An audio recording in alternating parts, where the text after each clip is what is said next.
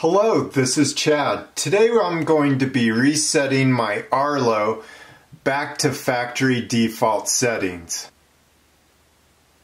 Let's get started. First thing we need to do is pop the doorbell off of the mounting bracket. You can use a paper clip or you can use the tool that came with it.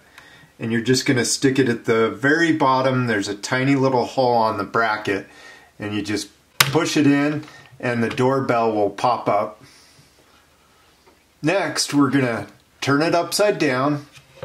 Okay, so now I'm going to stick my tool or a paper clip into this hole right next to the wire terminals, and I'm going to hold it there for about 10 to 15 seconds.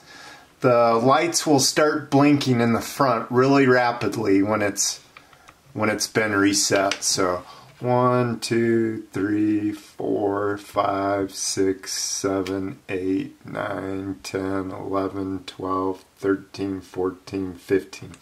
Okay, so now I can let go and it's going to reset back to factory default settings. So the light just turned off. It'll turn on one more time for about 2 seconds and then turn off.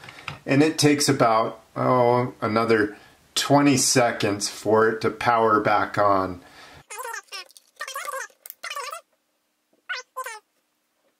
Now that the lights are back on, it's fully reset back to factory default settings. You can either add it back to your account, or you can sell it or return it to the store. Thank you for watching. Please like and subscribe.